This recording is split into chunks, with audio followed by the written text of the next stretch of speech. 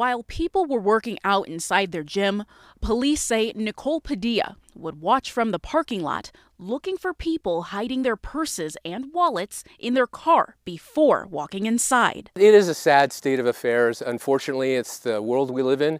People have to be more aware. Court documents show that since July, Padilla stole from 10 people who were working out at 5 different gyms.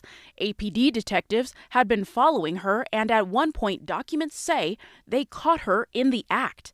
She has been charged with 165 felonies. We consider our clubs the third place for our members. You know, they've got home, they've got work, and then they've got High Point. Rich Novelli manages High Point Sports and Wellness, where 5 of the break-ins happened. To, in any way, shape, or form, make that a little bit less safe for our members is very troubling to us. Jenny Stevens Garcia thought she was doing the right thing when she hid her wallet underneath the seat of her car so she could work out at the Northeast Side gym. They tell you not to take valuables into the gym for that reason, because people steal things out of your locker even though there's locks on the locker.